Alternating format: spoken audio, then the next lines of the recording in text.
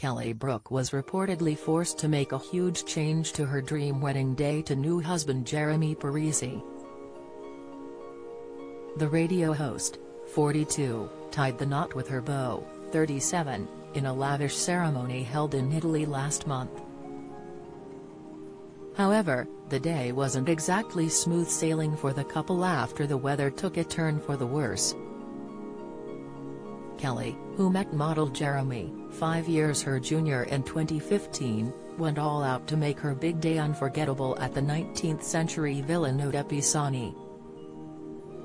She had planned to exchange vows in an outdoor ceremony, but the rain reportedly had other ideas. According to Closer magazine, Kelly was heartbroken after being forced to scrap plans for an al fresco wedding.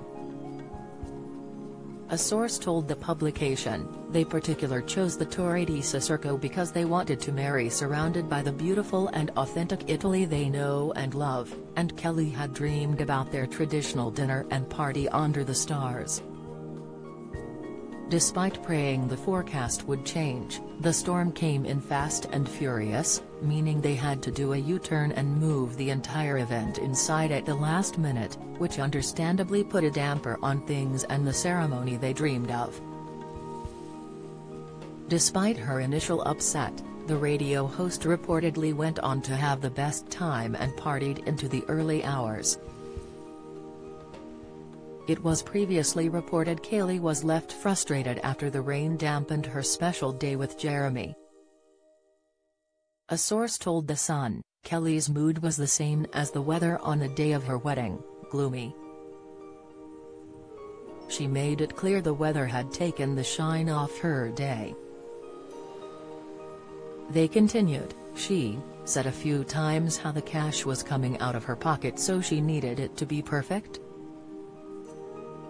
The insider added that Kelly made a few digs throughout the day and claimed that the wedding planner wasn't mentioned in the speeches despite the chefs and the florists being thanked. It comes days after Kelly gave fans a glimpse into the occasion with a series of photos and videos on Instagram. For her fairy tale moment, the star wore a traditional lace gown completed with a stunning white veil. She then changed into a short blazer-style dress to get the party started at the reception.